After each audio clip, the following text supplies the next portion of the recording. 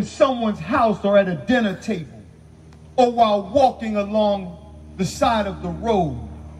When you're a teacher of the Word of God, it doesn't take much for you to start a Bible study. Ask any question and class is in session.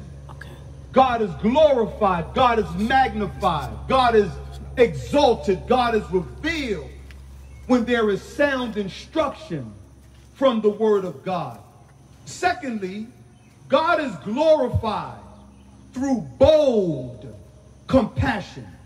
At verse 11, it reads this way, "And behold, there was a woman who for 18 years had had a sickness caused by a spirit, and she was bent double and could not straighten up at all.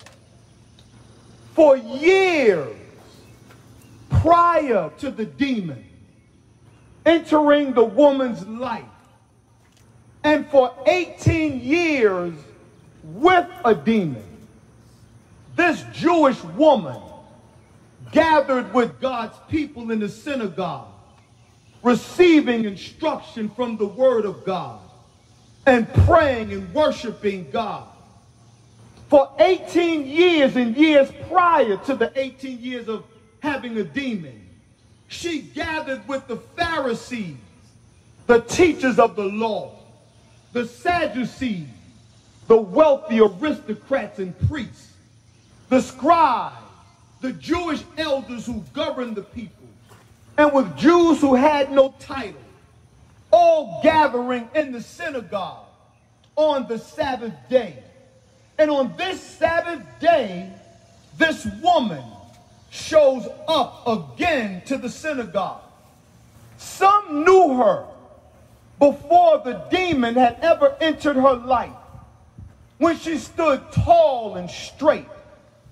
Each week, every year, since the day the demon entered her, they watched the demon change her life. They saw her body bend over and no longer able to stand straight. They saw her countenance change. They saw her smile less and less often.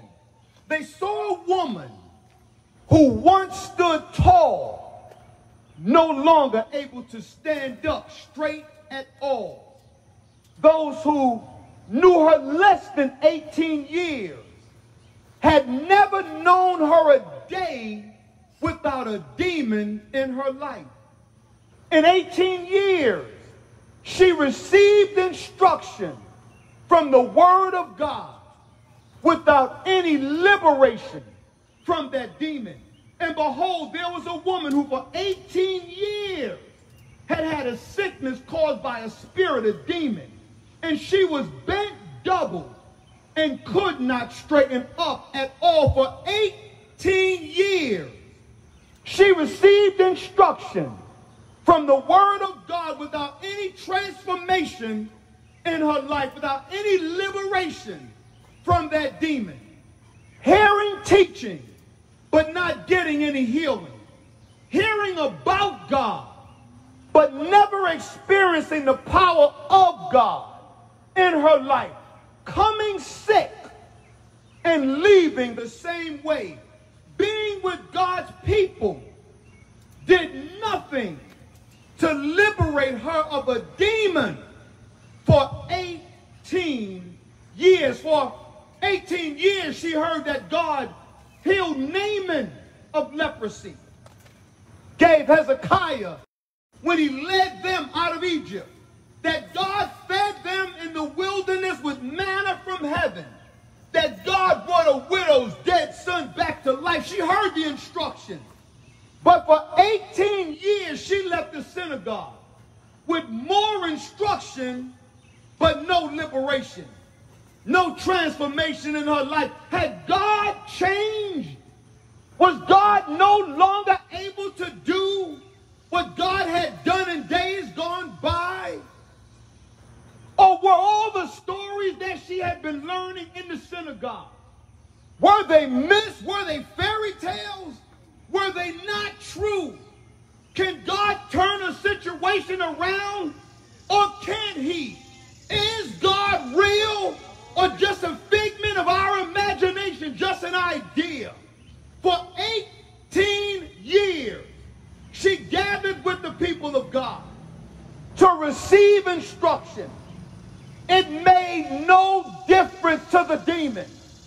The demon heard every lesson and still would not vacate her body. Were they giving instruction with no conviction? Did they believe the instruction that they had been giving? What did God's people say to this woman week after week, year after year? What counsel did they give? What hope did they offer her? It's obvious from the text that a demon will change your life and cause physical, emotional, and even spiritual suffering that no doctor, no surgery, no medication can heal. It's obvious that those with a demon can't liberate themselves from a demon. She could not get that spirit out of her life by herself. I have no doubt she prayed for 18 years, but the demon would not come out. She could not set herself free.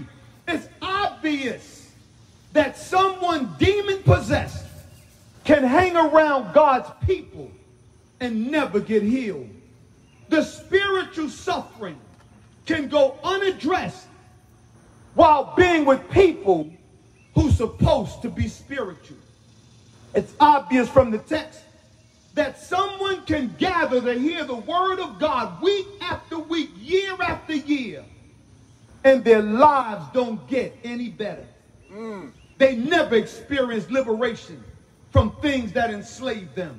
They never get a breakthrough, never get released from things that hold them in bondage. It's obvious that spiritual people can get used to someone remaining in bondage among them. I suppose after the first year she didn't get free. After the second, the third, and the fourth year she didn't get free. That some of the Pharisees, some of the scribes, some of the Sadducees says it is what it is. She's going to be that way, and that's all there is to it. And they accepted her condition that she was going to stay that way, and there was nothing anyone could do about it. The woman had the demon so long, I wonder if she lost faith that God could heal, even while hearing the instruction from the word of God, week after week. For 18 years, doubled over from a demon, she gathered with the people of God to hear the word of God and went home the same way that she came. It's obvious to me that someone can go to church for year after year and go home the same way they came for 18 years with no change in their life, no transformation, no liberation, still in bondage. What did that woman need to get free from that demon? She needed someone with bold compassion to intercede on her behalf. It reads at verse 12, and when Jesus saw her, you see that? When Jesus saw her, he did not ignore her. That's compassion. He called her over. That's bold compassion. He said to her, woman, be freed from your sickness. That's bold compassion. And he laid his hands upon her. That's bold compassion. And immediately she was restored or made erect. And what did she do? She began glorifying God. When Jesus saw her, he stopped giving instruction and with bold compassion took action and made intercession in the woman's life. Whatever lesson Jesus was teaching, at that very moment, another lesson needed to be taught. And that is that people matter. Yeah. And suffering people matter. Yeah. And when suffering people come among the people of God, sometimes they don't need another word of instruction. They need someone to take bold compassion and take an action that liberates them from some affliction in their life.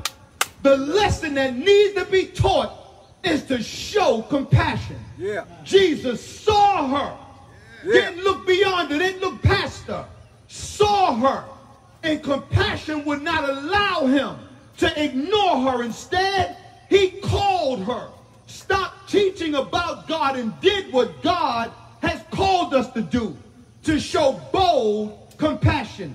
With bold compassion, Jesus said, woman, today is your day of liberation. Yeah. Be freed of that demon. Yeah. Freed from your sickness. Yeah. Freed from being bent over. Yeah. Freed from your suffering. Freed from your sorrow. Yes. Freed from coming to the synagogue sick and leaving the same way.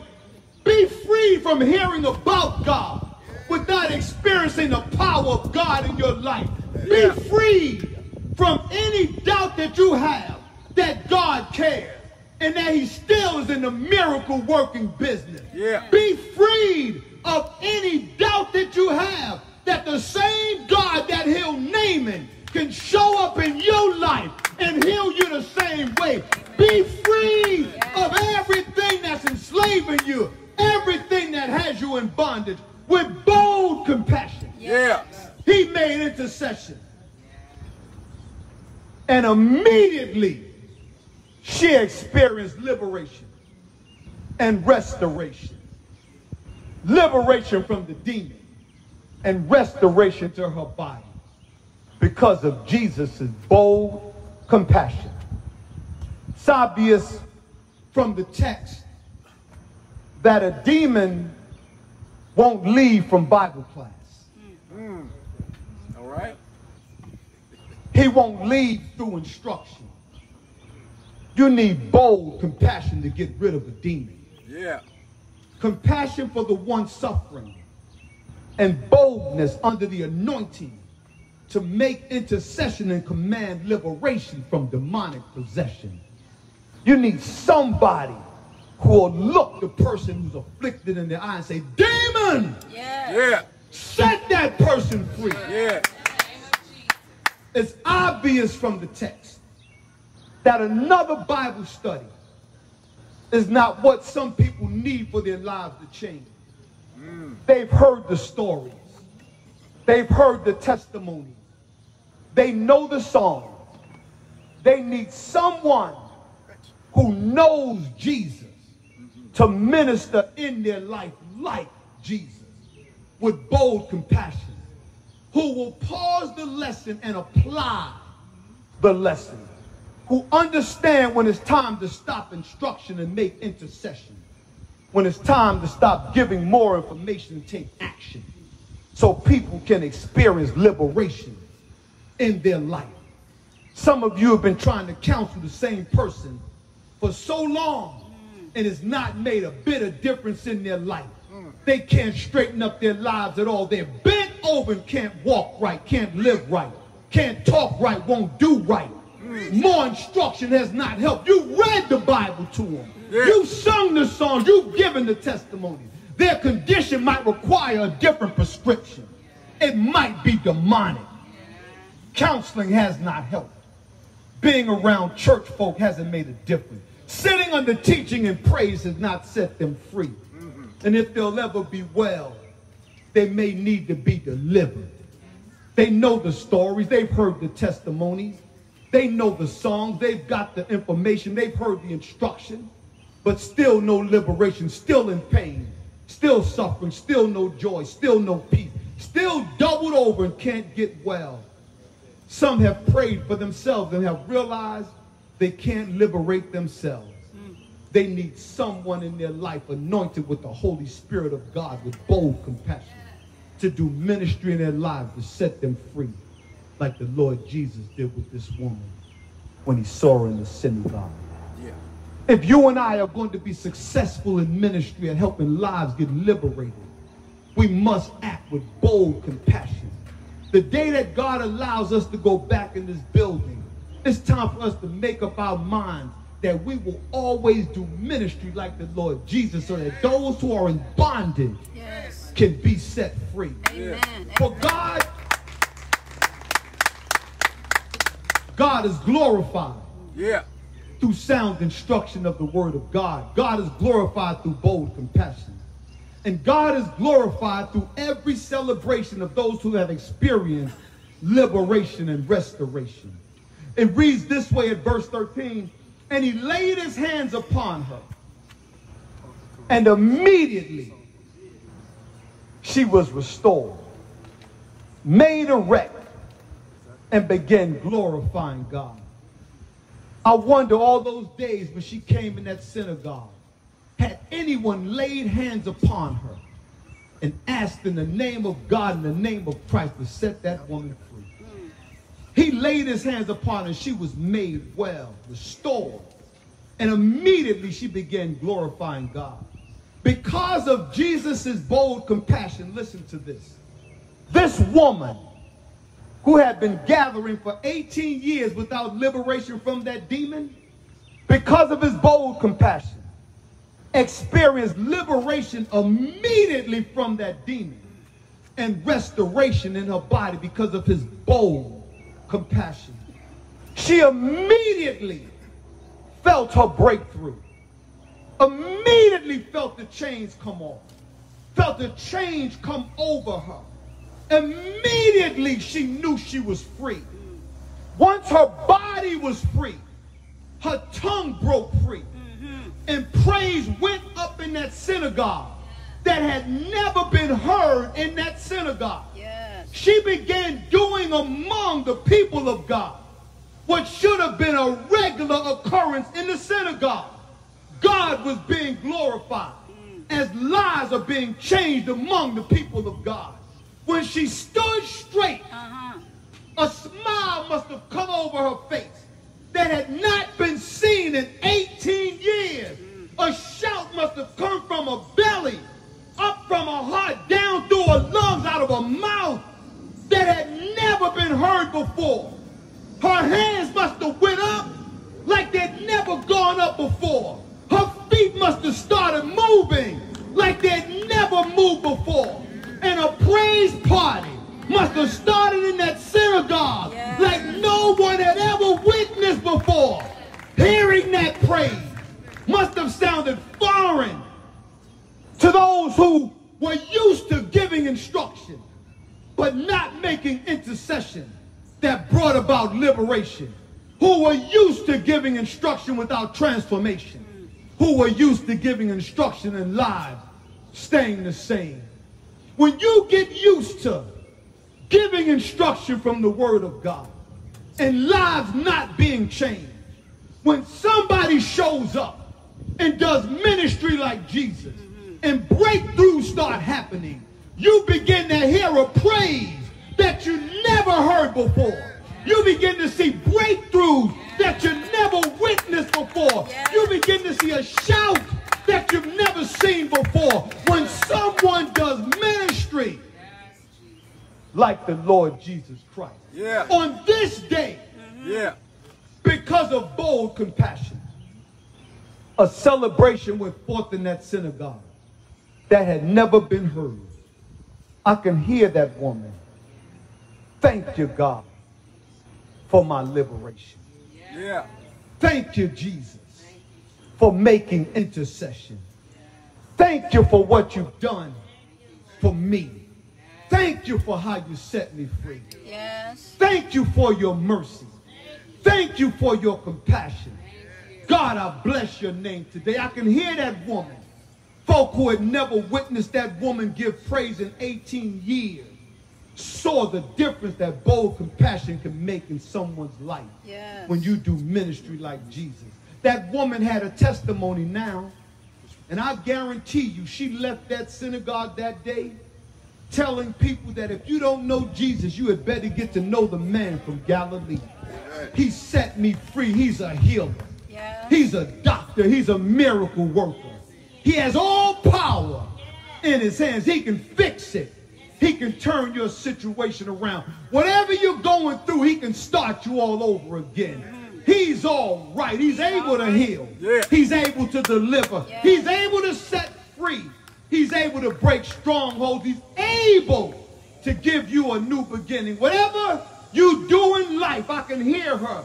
Make sure you get to know Jesus. I don't know about you, saints, but I'm a witness myself that when I got to know Jesus, that's when my liberation happened. That's when the chains fell off. That's when I got freedom in my life. That's when praises went up to God. That's when my feet got happy. That's when I couldn't keep my testimony to myself. That's when I started celebrating. The moment I met the man they called Jesus, and he showed up in my life, and he healed me, and he set me free, and he broke the chain, then the celebration went up.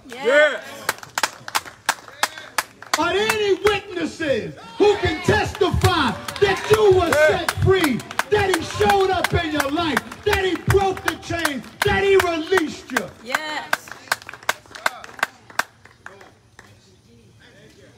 It's obvious from the text.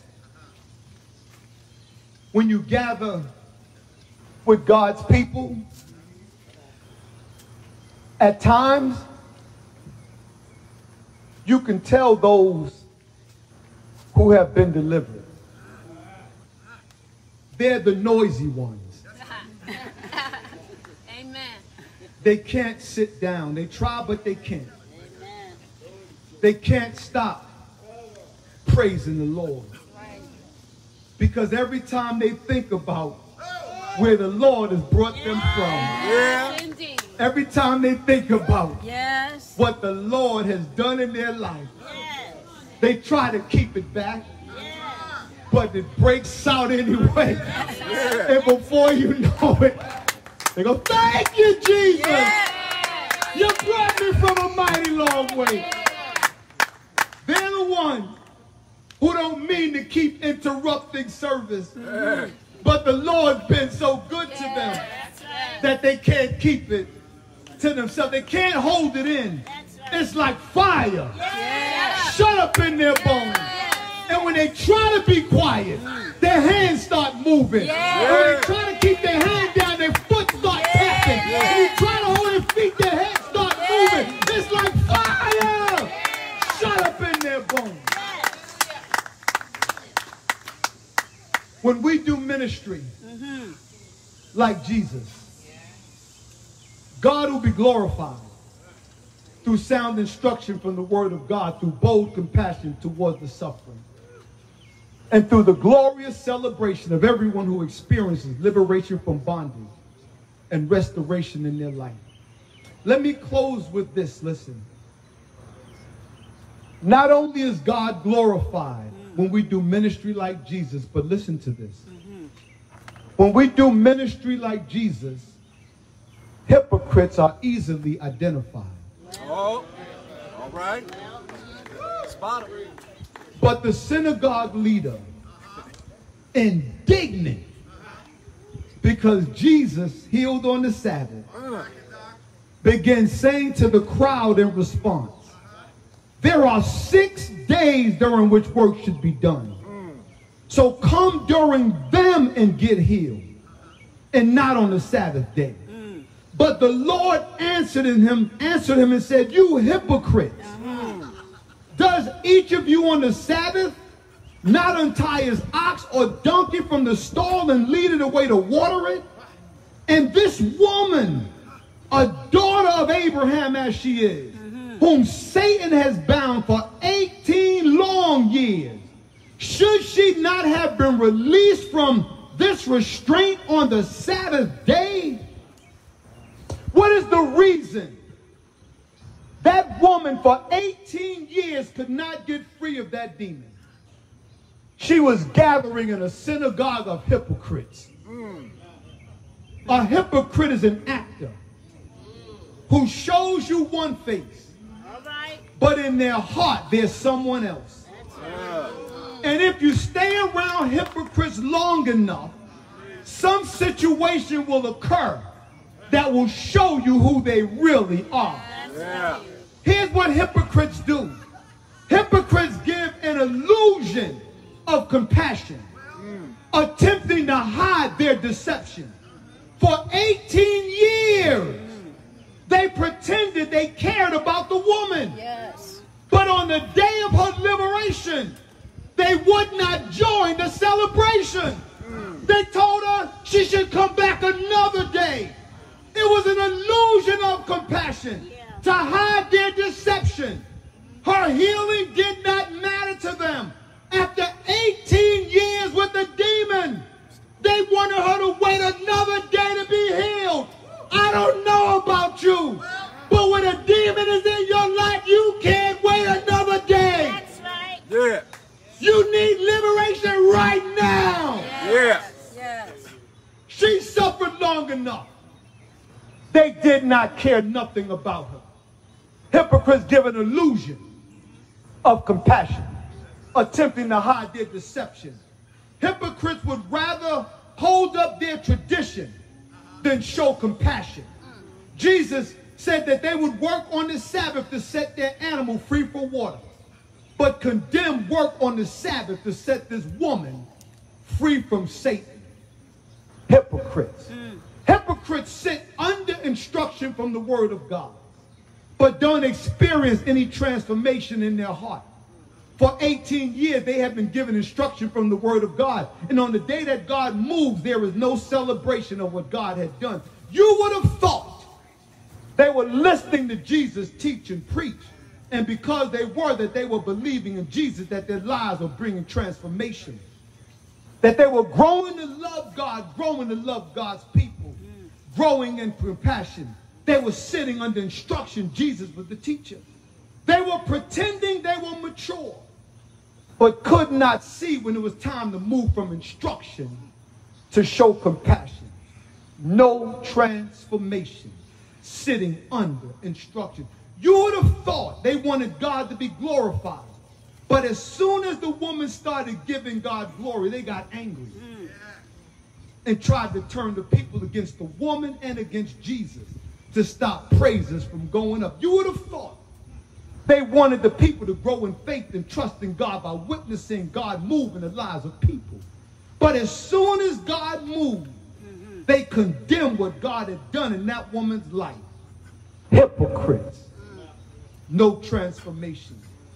Hypocrites, lastly, will criticize and condemn acts of compassion that result in liberation and celebration. God's people are in trouble when they get angry because a demon is commanded to leave. When God's people get used to having a demon among them, they're in trouble. Yeah. For 18 years, that demon came to the synagogue week after week. The demon was a member of that synagogue. And when Jesus put the demon out of the fellowship, the people became angry with Jesus. They were angry Jesus was there and that the demon was commanded to leave. They condemned an act of compassion that resulted in liberation and a celebration. Angry that the demon was put out of the fellowship and tried to turn the people against the woman and Jesus. Hypocrites. It's obvious from the text. When we do ministry like Jesus, God will be glorified. Yeah. Yes. And hypocrites will be identified. Yeah. All right. They'll be the ones who'll be angry when people break out in a celebration of liberation.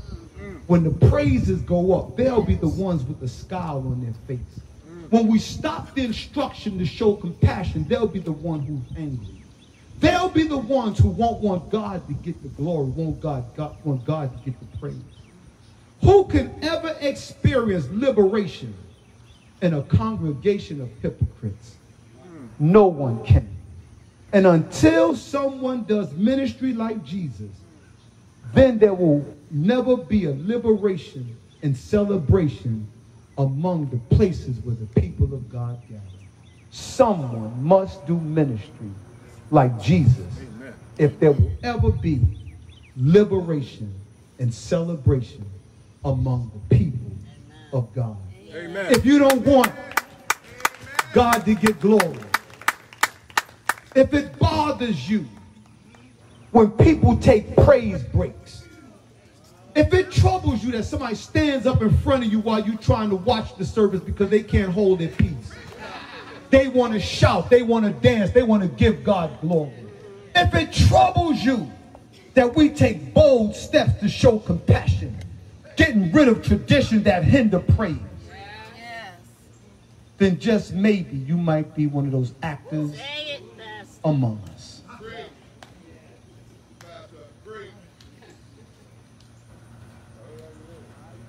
Here's the good news. Keep coming to the place of gathering of the people of God like that woman. And the same God that changed that woman can change you. Say, Pastor, how do you know that? Because I played church for a long time. I don't know about you. I used to go to church high. I was a hypocrite in those days. But he got a hold of me one day. All right. Yeah. And that word that I've been receiving, that instruction that had not brought any transformation, got a hold of me. And the Lord changed my life. Won't he do it? Yes, he will.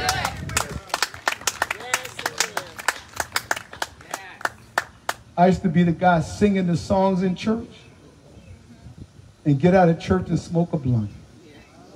But God. Won't he change you? Yes, he will. Won't he start you over again? Yes. Won't he make you new from the inside out? Yes. Won't he change your walk, change your talk, change your life? Won't he do it? Yes. How many of you can remember how you used to be? Amen. Yes. And you can look back over your life and say, thank God I ain't what I used to be. Look where the Lord done brought me from. So why am I telling you that? Keep bringing the hypocrites to church if you know them. Bring them to church.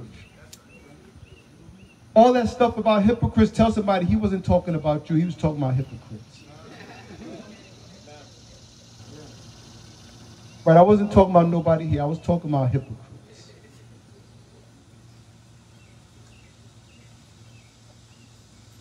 We're those who want to do God's work, right?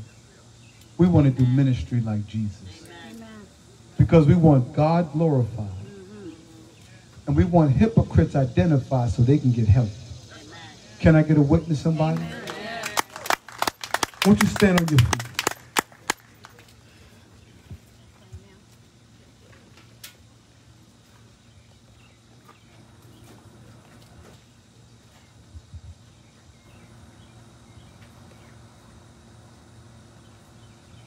That woman was going to that synagogue 18 years with a demon, with no change in her life.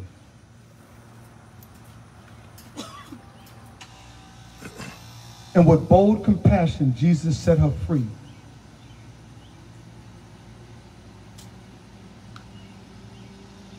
I don't know today if there are any among us who have been enslaved by something and need to be set free. But when we pray, we're going to ask God to set people free. Father, in the name of Jesus, lift a hand to heaven if you could. Yes.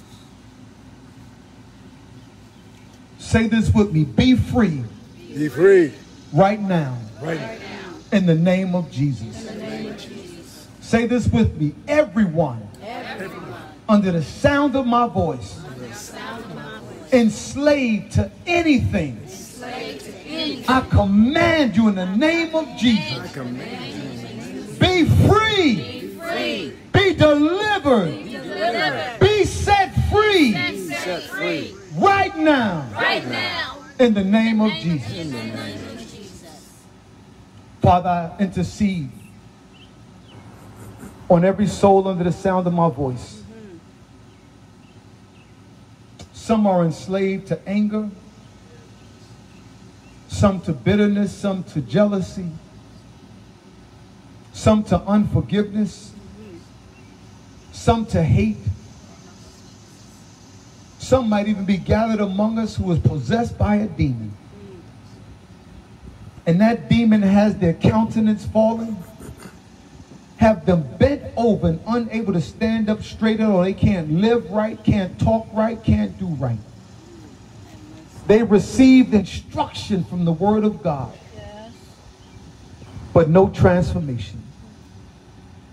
I ask in the name of Jesus that you free that one right now in the name of Jesus, that you set them free. I pray, God, when we go back into this building, let it even start right now, that our minds would be made up to do ministry like Jesus. We know if we do that, God will be glorified. Hypocrites will be identified. And while I didn't get to it, it's in the text, multitudes will be satisfied. Because they will see the power of God in the lives of the people of God. Praises will go up, blessings will come down. In the name of Jesus, I thank you for what we've heard today, what we've experienced today. Thank you for your mercy and for your grace. Thank you for the Word of God. Thank you for Jesus showing up in that woman's life, showing us in that text that is God's will that people not be held captive to anything, that we be set free. If it was your desire, God, that we be in bondage, Jesus would have left that demon in her life. That deliberation experience proves to us that we who are followers of Jesus must desire to see people of God set free. In the name of Jesus. And so, God, thank you for today. Thank you for the people of God. Bless each one, one by one. If we know anyone today, Lord, who's held captive by anything, give us bold compassion to help that person get set free in the name of Jesus. We love you, we thank you, we bless you in Jesus' name. Amen. Give the Lord some praise.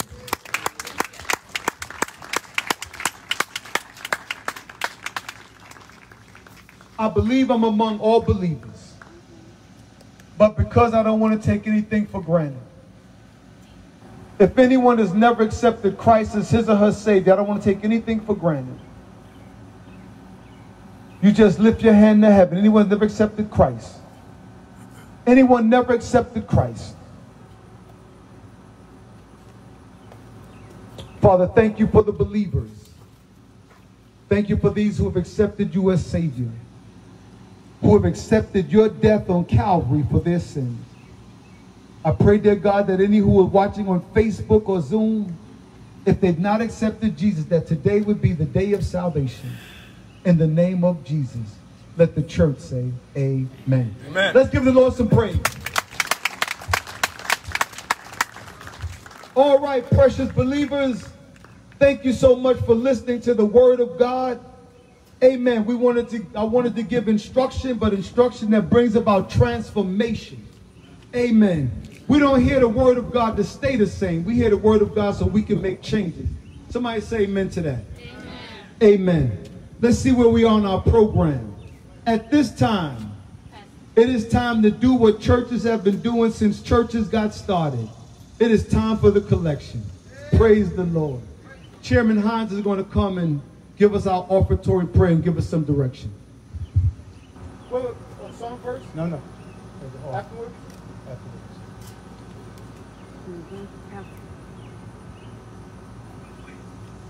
Accompanied by music.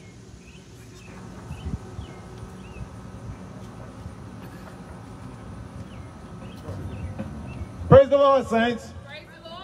How blessed we have been today to be able to come out here to preach, praise, and hear the word of God. Amen? Amen. Amen. So you know what time it is. It's giving time. Amen? Amen. And all of us can say without a doubt that the Lord has blessed us. The fact that we're here today.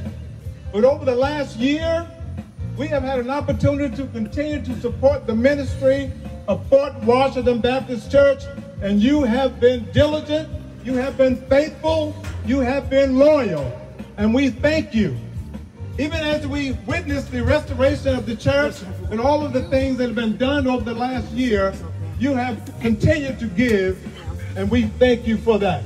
Now today, of course, we have several different ways that we can give. We can give through Givelify. You can download that app on your phone, or you can give to FortWashingtonBaptistChurch.org online, or you can continue to do it through the mail to Fort Washington Baptist Church, 11516 Fort Washington Road, Fort Washington, Maryland, zip code 20744. I know you all know our address, but I figure I'll give it to you anyway. And for those who are virtual, of course, we thank you for your diligence, for your loyalty, for your commitment.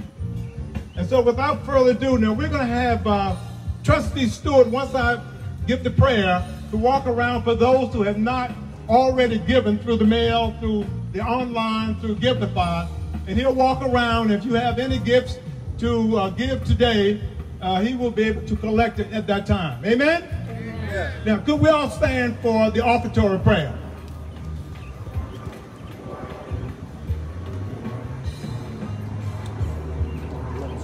Let us go to the Lord in prayer.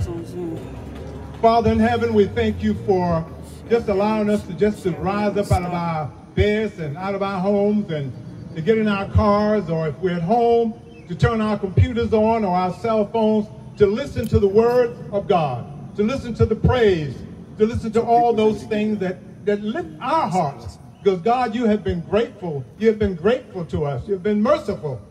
And we thank you for that. Lord, thank you for all of the provision you've given us, and that you have allowed us to be able to have a portion of that we can give back to you to support the ministries of this great church. Lord, we thank you again for all that you do, all that you've done, what you're doing now, and what you'll continue to do through us in the future. Again, we thank you. In Jesus' name we pray. Amen? Amen. Amen.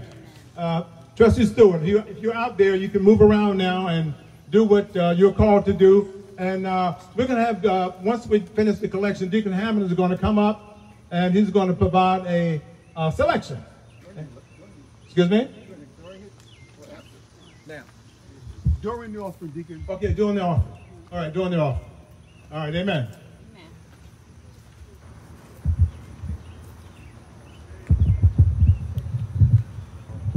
You may be seated.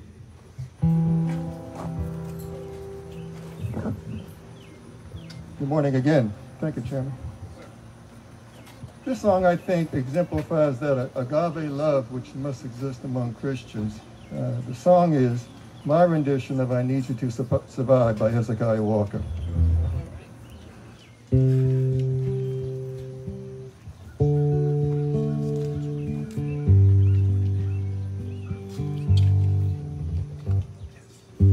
I need you, you need me, we're all a part of God's body. Stand with me, agree with me, we're all a part of God's body. It is your will that every need be supplied. You are important to me, I need you to survive.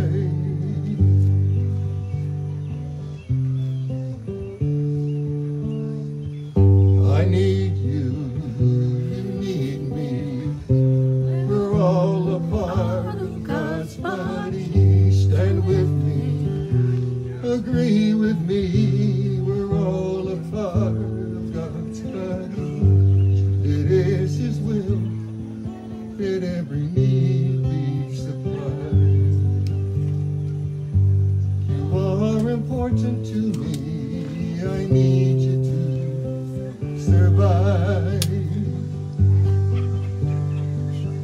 You are important to me, I need you to survive.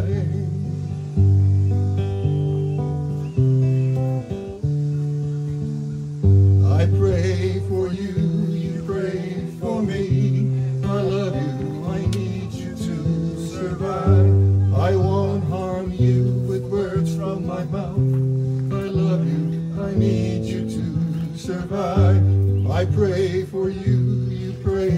me. I love you, I need you to survive. I won't harm you with words from my mouth. I love you, I need you to survive. Sing it with me, saints. I pray for you. I pray for you, you pray for me. I love you, I need you to survive. I won't harm you with words from my mouth. I love you, I need you to survive. I pray for you, you pray for me. I love you, I need you to survive. I won't harm you with words from my mouth. I love you, I need you to survive. It is His will that every need be supplied. You are important to me. I need you to survive.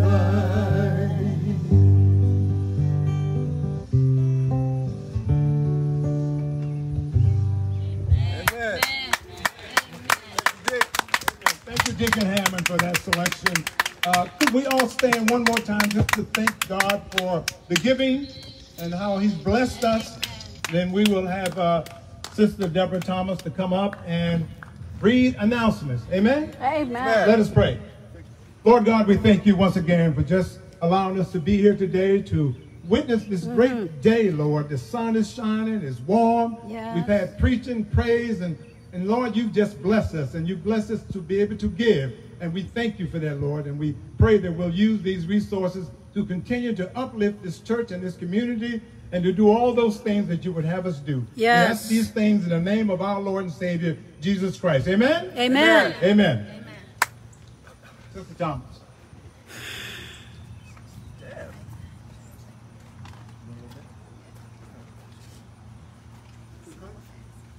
Praise the Lord, everyone. And then our Amen. announcements are as follows. Today's Building Disciples class for men, women, and young adults has been canceled for today. That's normally at 10:15. We will be having children's church via Zoom. The age group is from 2 to 11 years old. That will be at 11:25 this morning. We have Equipping Disciples Bible Study online every Wednesday at 12 noon. That'll be via Zoom. Also, we have the Women's Ministry at the Fort will have a virtual weekends conference. The dates for that will be Friday, August 13th. Time is 7 to 8:30 p.m. as well as Saturday, August 14th, 10:30 a.m. to 2:30 p.m. The deadline to register is on Friday, 23rd of July. The cost for the conference is $20. If you'd like to attend, you can make your payment out to Fort Washington Baptist Church if you're paying by check. The memo line should say 2021 Virtual Women's Weekend. If you have your fee today, you can give them to Sister Brenda Patterson as well as Deacon Clinton Harris if you have your fee today. Also, before you leave today, please pick up your 2020 annual report from Trustee Edlin. But before you get it, Pastor's going to pray over that, and that concludes our announcements for today. Thank you.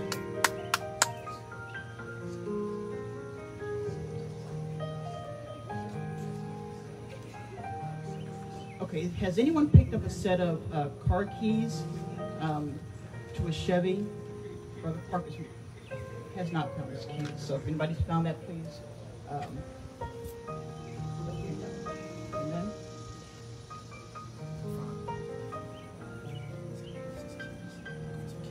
Brother Parker, where'd you park it? Yeah. You checked the path you walked? All the, so you parked up on the top parking lot? Brethren, you guys are all up there on the top. Just look around, see if you see any keys up there. Okay, saints. This is the 2020 annual report that Trustee Edlin, Sister Medley, my bride and Phyllis Bellamy put together for you all to see all that we did last year. This is the largest annual report we've ever produced. Amen. And it was produced during the pandemic. Amen. And when you look at it, you will be amazed at all the things that we did while not gathering together at the fort. Amen. So let's just say a word of prayer over this. Father, thank you for this great work done for your glory that shows how you moved among us while we were separated even from one another. Even without being in the building, it did not stop ministry from taking place. And so we thank you for these precious saints who served, who kept ministry alive at the fort, and who wrote reports capturing the essence of their activities. Thank you for those hands that compiled it and put it together and edited it. Thank you for these precious pictures that bring back so many wonderful memories. We love you and praise you, Lord, for these saints and all that you're doing with us and among us and through us. Continue to help us to do ministry like Jesus. We love you and praise you in Jesus' name. Amen. Amen. And so this is one of those annual report, saints, that you could put on your coffee table and let guests who come to your home see it. And they'll just be amazed at all that was done at Fort Washington. Once the service is over, you'll be able to go over here to the overhang and get your annual report from Trustee Edelin and those who are over there serving with her. Okay? Amen. And anything else we have for today? No. I want to thank our team that put the service together. Let's give God some praise for them. And I thank God for each one of you. Amen. Won't you stand while we have a benediction? And saints, it's only 10:15. Look at that. You're not done. Won't he do it? Yes, he will. Won't he do it? But when we go back in the building, let's expect to go to at least 11 o'clock. You found the Parker? Okay. Father, in Jesus' name, thank you for our service today. Continue to be with the people of God. Be with Deacon Daniels. We don't see him, but we see his bride. Continue to be with those saints who wanted to be with us today but could not. Thank you for those who gathered today, Lord. May the grace of God, the love of Jesus Christ, and the sweet communion of the Holy Spirit rest, rule, and abide both now and forevermore. Amen. Let's give God some praise for Deacon Hutchinson, who handled all that AV stuff. Amen. Mother Daniel, you're going to get an annual? Let me give you one. You coming to get one?